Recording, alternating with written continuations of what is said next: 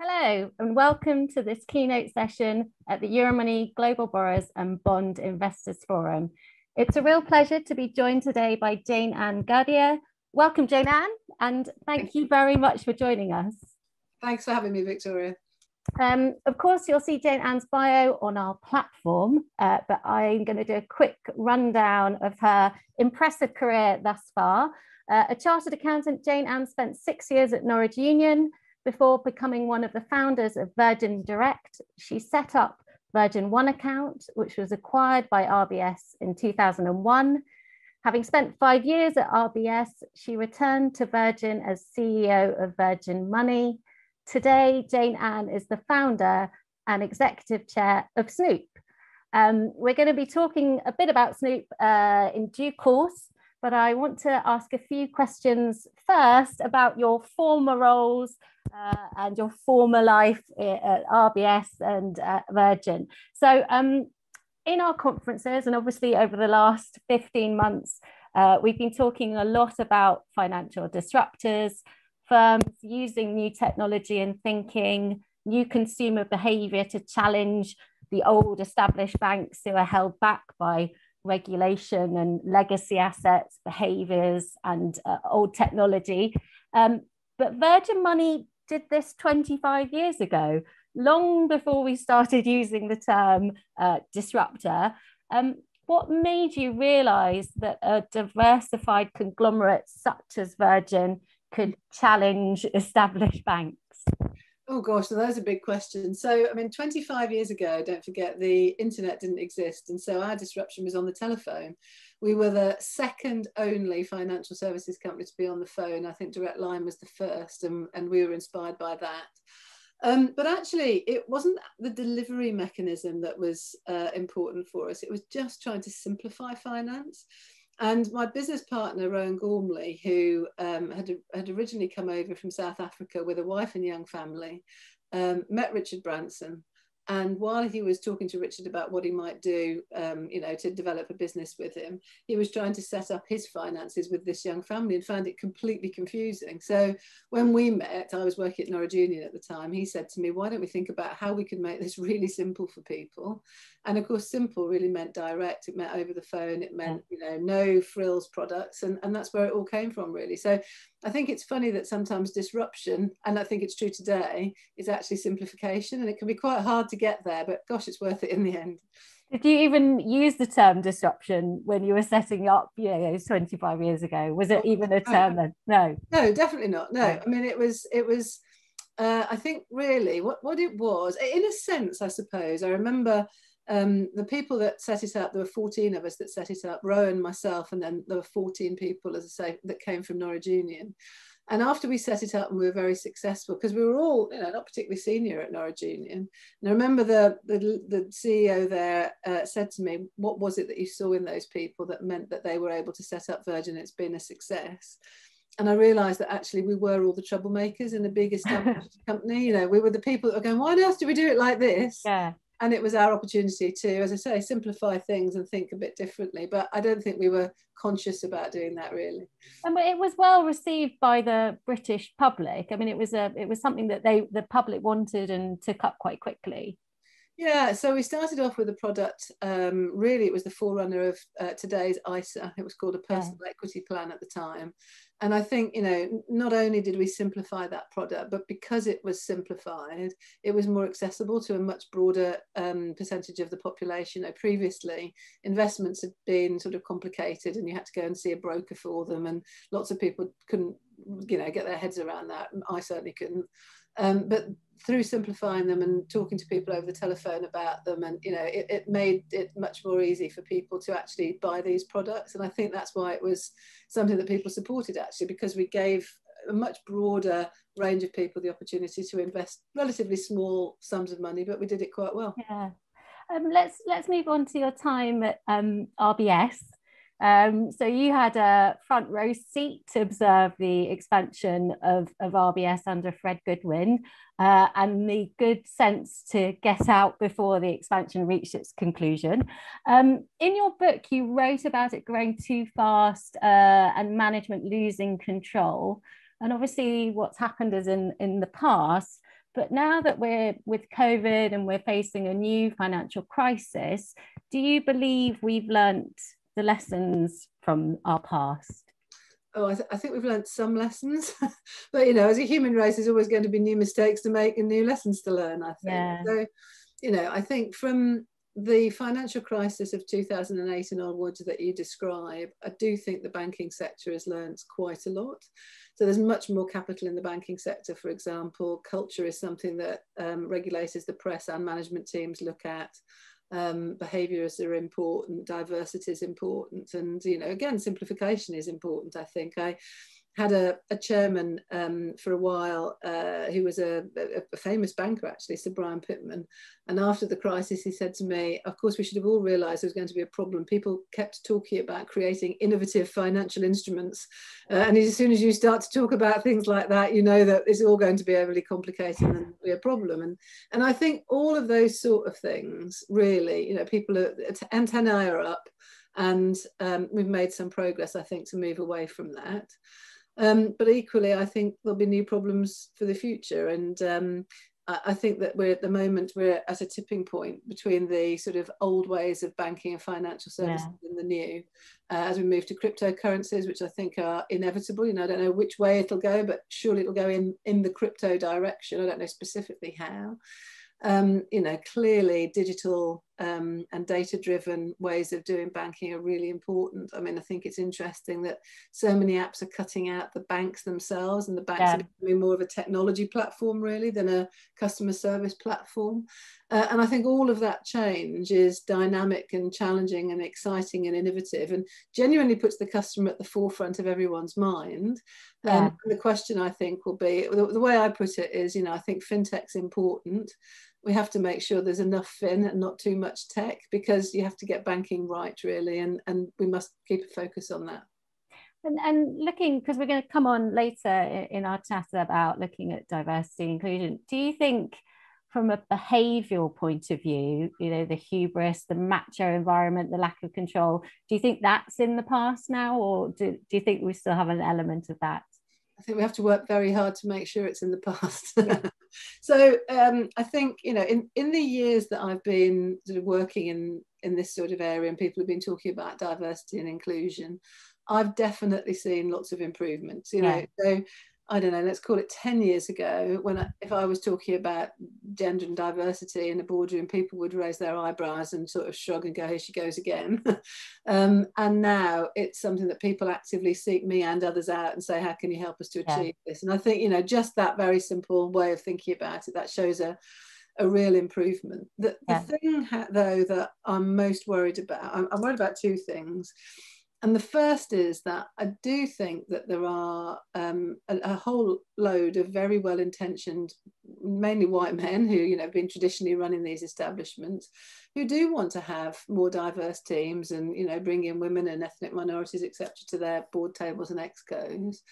But there are some organisations, I think, where those leaders that say, of course, I'm delighted to have these different people around my table, but I do expect them to behave like me. And, I've seen that, I've experienced it for myself, I've heard it. Women have said to me, this is an organisation where I'm told I can really thrive with gender equality, but it still feels a bit of a boys' club. Why is that? And, I had an example with someone a few years back, and he said to me, Jayne, and I run a team of 42 people, 21 men and 21 women. I'm brilliant at that gender diversity, but the thing I need you to help me with is, why can't I get the women down the pub?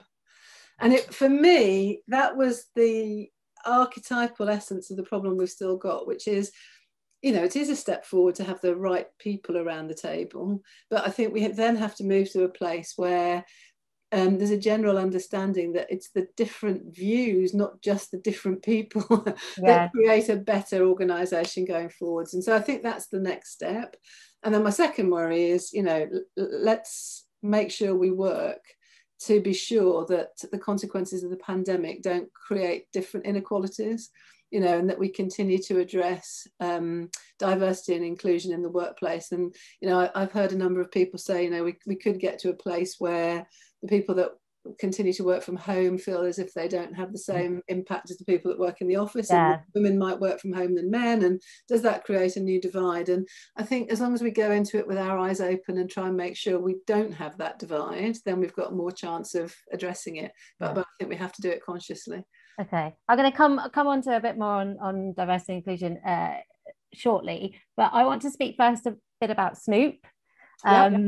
Your app has achieved a huge number of downloads, lots of media attention, which is fantastic. But personal finance is a crowded space, and mid-pandemic is quite an interesting time to launch a new concept. What has differentiated what you're doing from all the other money-saving apps available out there? I think it's because we are nothing individually that we do is unique, but all of the things we do together is, if that makes sense. So, you know, we're offering some of the services that price comparison websites offer, so people can switch with us. Okay. We're offering some of the services that money management apps offer. So we're using open banking data to help people to see their finances better, for example. We're offering people the opportunity to manage their banking in a much more transparent way. So, for example, one of the last banks that we linked up with, or financial companies we linked up with, was Amex. And with apologies to Amex, because I know the people there and like them, you know, our customers that have linked to us say that they prefer to see their Amex statements through us than through the Amex app, for example. Right. So our intention is to bring together, you know, a number of financial experiences, help people to see where they spend, and then make suggestions as to how they can save.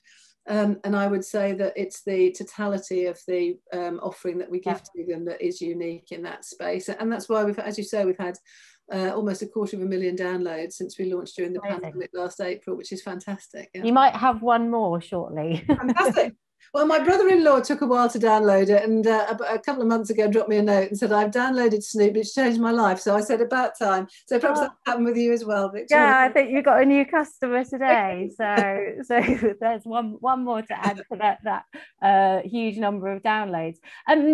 Business Cloud named you number 5 in their top 100 fintech disruptors. Do you consider yourself to be a disruptor of the traditional banking sector? Or is the future, and I think you've mentioned it already, the future is to work with the existing banks and financial institutions? I mean, I'm definitely, as a sort of individual, somebody that would prefer to work with partners rather than against them, if you see what I mean. You're not going to replace Amex, for example. Not going to replace Amex, but I think that you know, Snoop is built on a whole range of partnerships with people that, you know, organisations that we might see as our competitors. So we have partnerships with banks and price comparison websites, and, you know, Money Supermarket, for example, are one of our supporters. So I think working together to get the best outcome for consumers is the, you know, what everybody should be aiming for. The area that we have in Snoop actually tried to disrupt the most, I think, is data. And so our sort of underpinning disruptive thought at the very beginning of all of this was organisations have our consumer data and they use it for their best interests. And what Snoop does is it tries to make sure that you as a customer provide us with your data in a very controlled and secure way, and we use your data for your benefit. And, you know, we see that as being particularly disruptive at this time. And as I say, people are certainly on that journey with us. And Snoop, you're a UK company. Will you have plans to branch out and go further afield? Definitely. I'm kind of talking about it at the moment, but you know, we're very focused on the UK now, and we want to make the thing really sing for UK consumers. But it's been fascinating over the last 12 months how much inbound we've had from you know, organisations and states, frankly, overseas. And Canada and America, for example, are just about to embark on their own version of open banking. So that gives us an opportunity to build there too. So we'll be internationally going forward. So countries that are slightly further behind on kind of the open banking data side of things will surely be looking for these opportunities. Yes, indeed. Exciting expansion plans. Yeah. Really. So let's come on to talk more about diversity inclusion.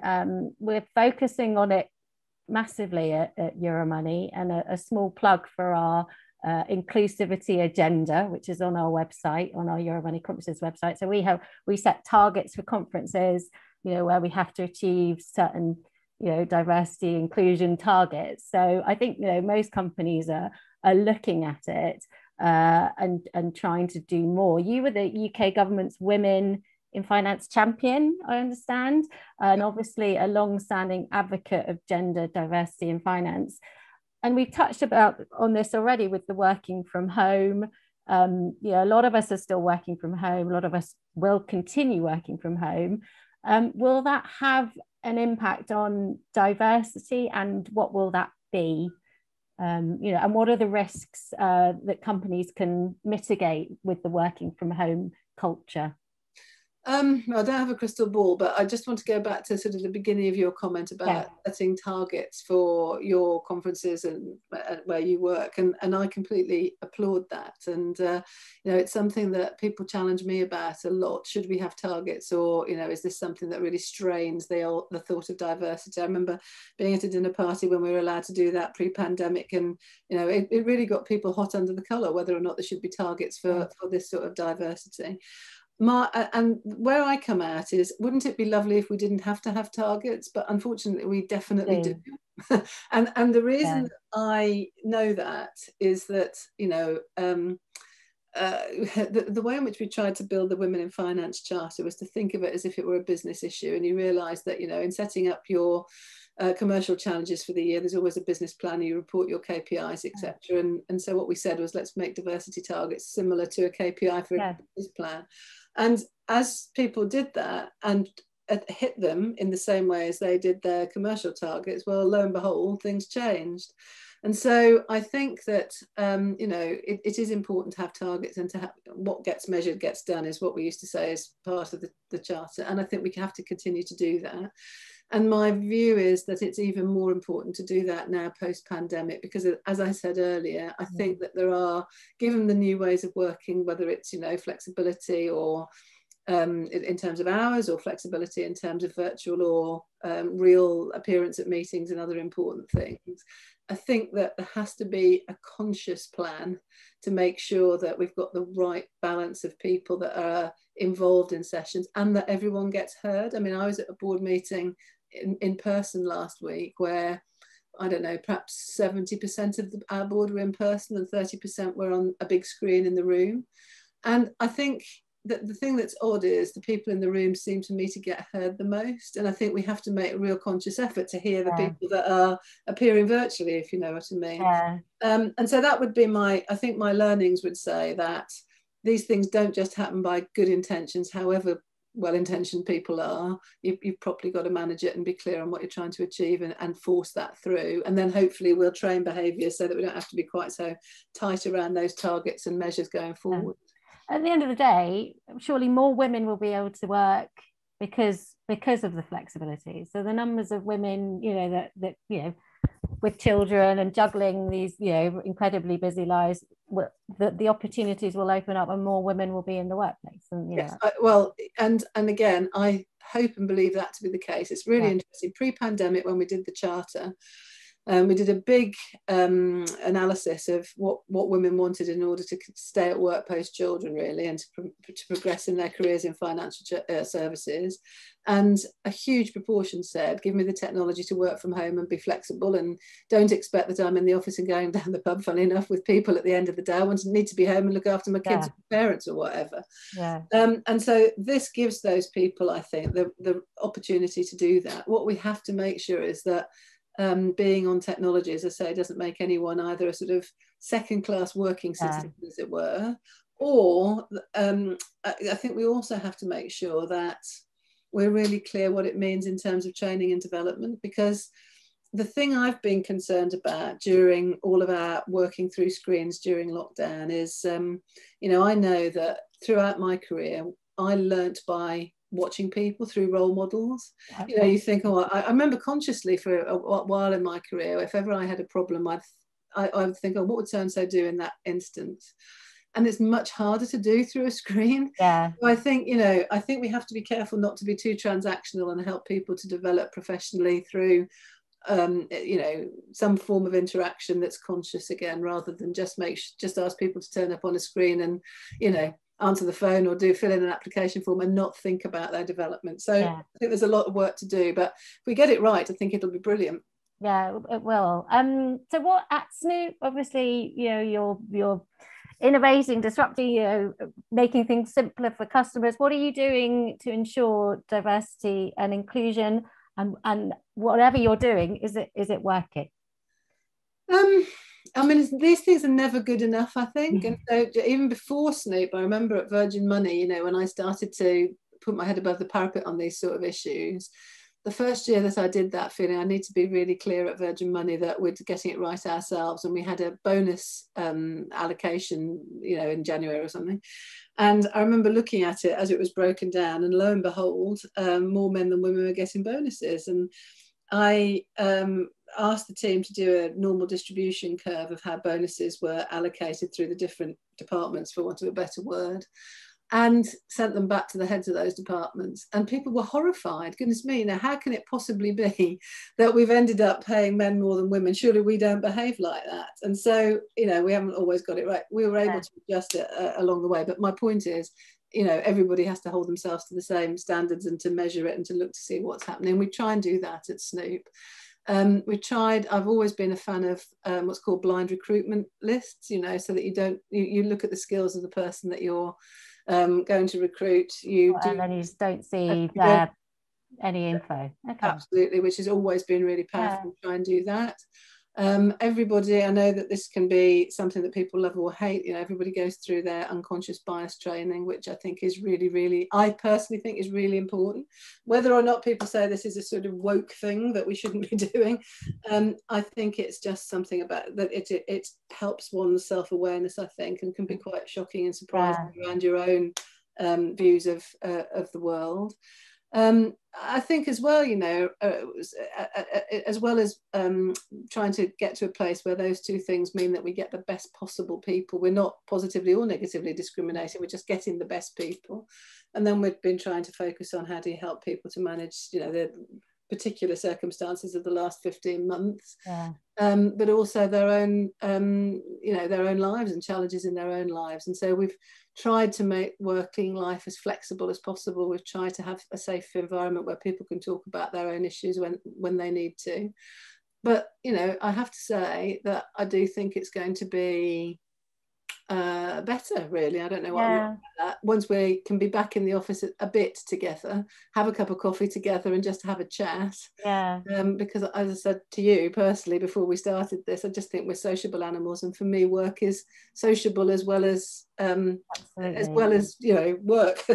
Yeah, absolutely. I think you're spot on with that. And we've run out. I could talk to you for ages, Jayne-Anne. Thank you so much for joining us and for a fascinating chat. You've got a new customer in Snoop. Excellent. I'm going to literally download the app now. Thank you so much for joining us today. Thank you to the audience. I've forgotten that you're there, but thank you to the audience that have joined us. And I think the next session on our agenda will follow shortly. Thank you, Victoria. Thank you.